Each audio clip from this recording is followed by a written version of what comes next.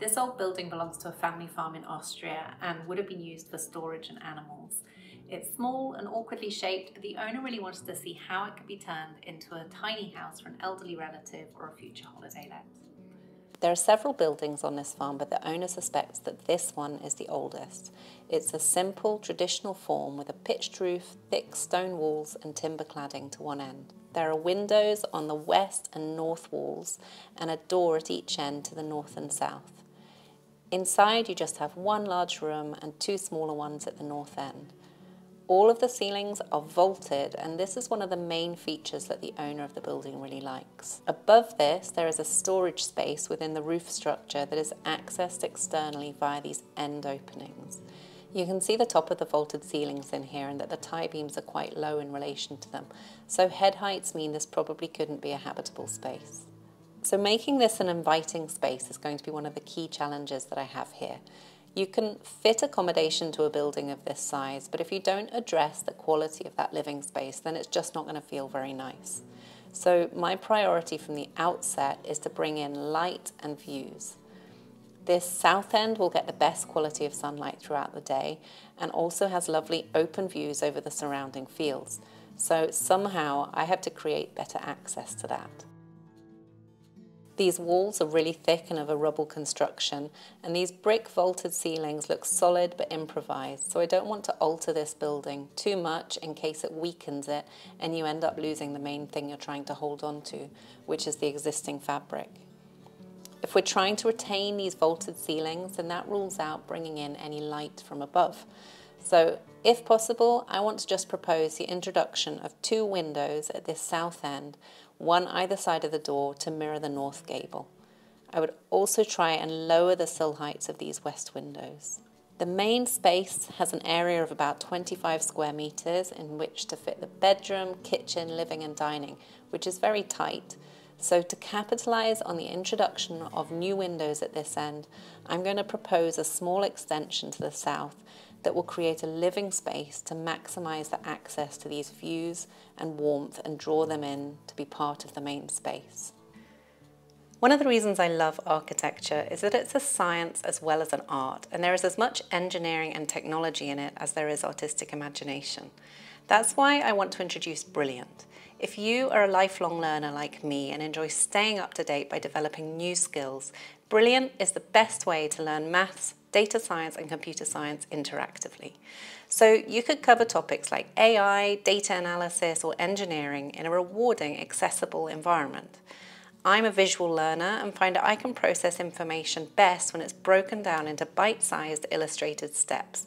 And it's this interactivity which makes Brilliant so effective for learning advanced concepts while starting with the basics.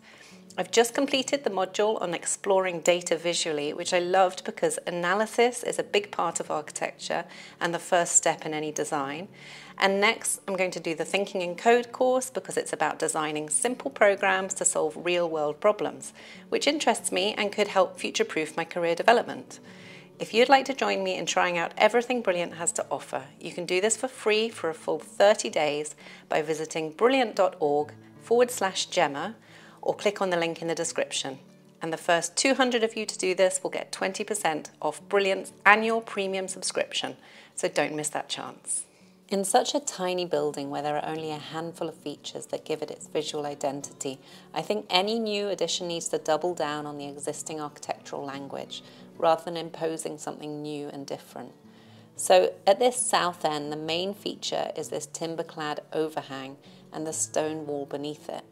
If this is drawn outwards, it starts to create a covered external area, which could be really nice to sit in and be sheltered from the weather. So I'd like to keep that and only enclose about half of the covered area to become part of the interior.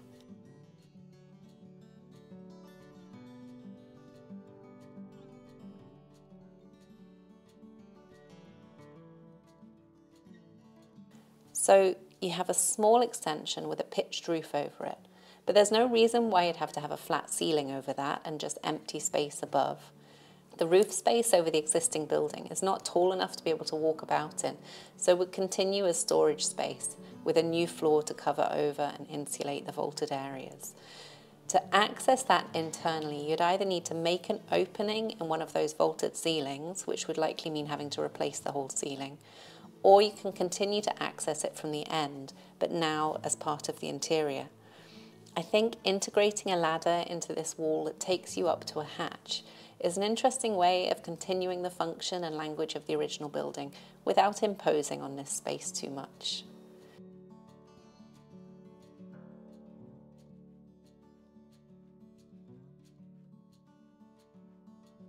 So moving into the main space, I've removed the small enclosure at this end as it doesn't seem structural to me and serves no obvious purpose, which creates a more regular space to work with.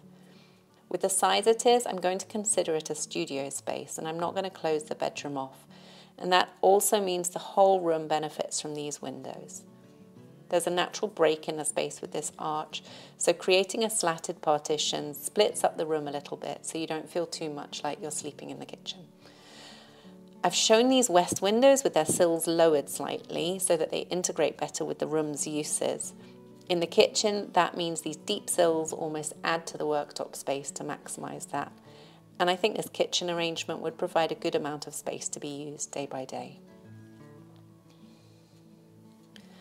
I've shown the walls lined with timber as I think this space really needs to feel cosy, especially in the winter. And I think natural timber really helps with that. It's also a great way of integrating hidden storage so that any little opportunities for recesses and shelves can be capitalised on. I've just lined out this east wall with enough depth for some shallow storage that can hide away any clutter and also include some bookshelves and decorative areas. That ties in with the hearth to create some log storage for a wood burner in the darkest part of the building.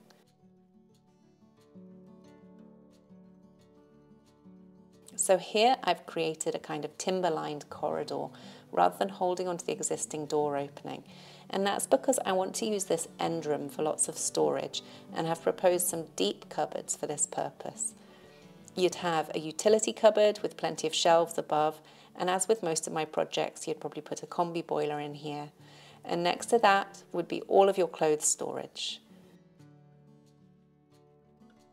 This space would also double as an entrance area to keep your shoes and your coats. And next to it is a good-sized shower room, again with a bit of storage space on this service wall.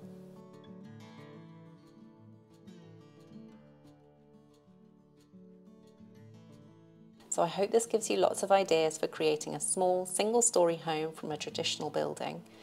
If you enjoyed this, please do share my videos and encourage others to subscribe so that I can keep making them, and of course do keep sending me any strange or small historic buildings that you'd like to see me transform.